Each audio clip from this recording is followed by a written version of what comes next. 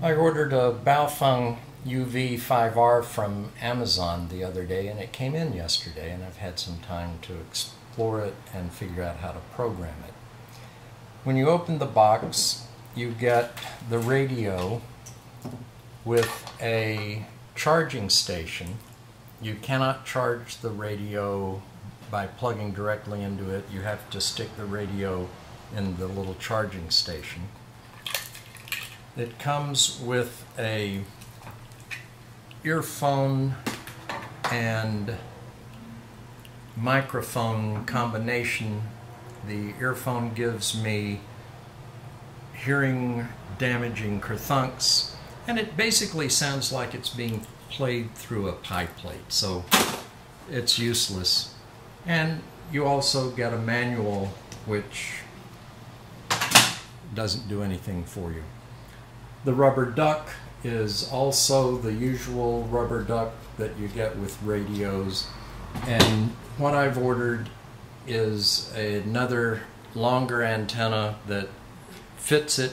I'll put the description of the antenna in the notes so that you can read what it is rather than rely on what I'm telling you. Programming this radio is complicated, but that's the nature of every small handheld radio that you have, regardless of the maker. Icom, Yaesu, or Kenwood, they all have their peculiarities that you have to learn. And once you do, then it's not that difficult, as long as you can remember it, which is why I recommend a cheat sheet. The secret to programming the Baofeng is menu 13, 25, 26.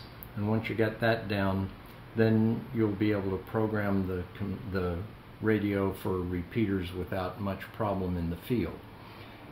You can program it through your computer, but once you get in an emergency situation and you're out somewhere away from your computer, you're going to find that everybody is using a frequency or a repeater that you haven't programmed in by your computer. So please do learn how to program this radio manually and carry a cheat sheet with you, because when you need it, you're going to be able to program it by hand without any difficulty at all. The radio announces itself. You can choose between Chinese and English. Mine defaulted to English. Channel mode. It tells you whether it's in channel mode or Frequency mode. Frequency mode. Frequency mode is what I would call VFO, and channel mode is memory mode for me. You program the radio from frequency mode, so be sure you're in what I call VFO mode. And I'm going to enter a pretend repeater that's on frequency 142500. 142500. To talk to the computer, you have to transmit a CTCSS tone.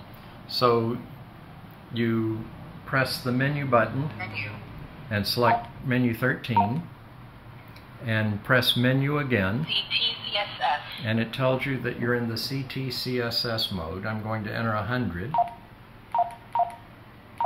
100.00, press menu again, confirm, and it writes it to memory, and then you press exit and you're back out to operation.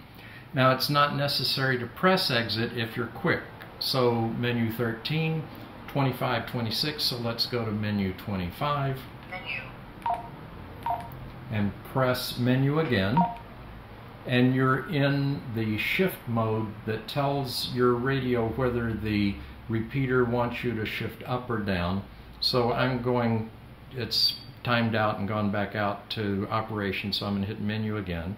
menu, I'm still in 25, and I'm going to, you can scroll with these arrows up or down to shift plus, minus, or off. So I'm going to put it on plus, confirm, press menu to confirm it, and then press 26 to set the offset. One of the problems with this radio is that it doesn't know offsets. The rule of thumb with American repeaters is that the offset for 2 meters is 600 kilohertz, and for 70 centimeters it's 5 megahertz. So I'm in 2 meters on this, I've timed out, so let's go back to 26. Menu. And I'm going to set the offset Offset frequency. for 6 kilohertz, so I have to enter leading zeros. 0, 0, 6. And I've now got my offset set for 6 kilohertz. Confirm. And I've confirmed it, and what I need to do now is write that to memory, and I do that with memory channel 27. If I want it to a memory channel that's already been written to, I have to delete first. That's memory channel 28. So let's go to menu 27. Menu. Press menu to access it. Memory channel. And then I'm going to go to memory channel 35. And I'm going to press menu again. Receiving memory. And it says receiving memory. And there's the problem. What you do now is go to the asterisk scan key, which I'll call the star scan key. It's now timed out of menu and I'm back in the VFO mode, which I need to be in. I press the star scan key and it reverses.